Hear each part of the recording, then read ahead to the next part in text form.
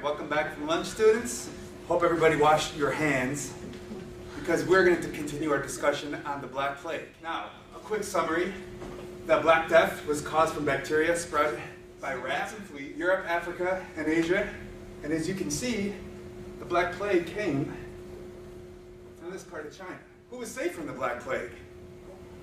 You have peasants here, you have a king, that's King Alfonso XI from Spain. You have clergy, and you have fishermen. So who do you think was anybody was safe? Fishermen? Nope. You're dying of the Black Plague. Clergy? Nope. You're dead too. Oh yeah. King Alfonso XI was the only king to be affected by the Black Plague. And that concludes our lesson today. Thank you and have a good day.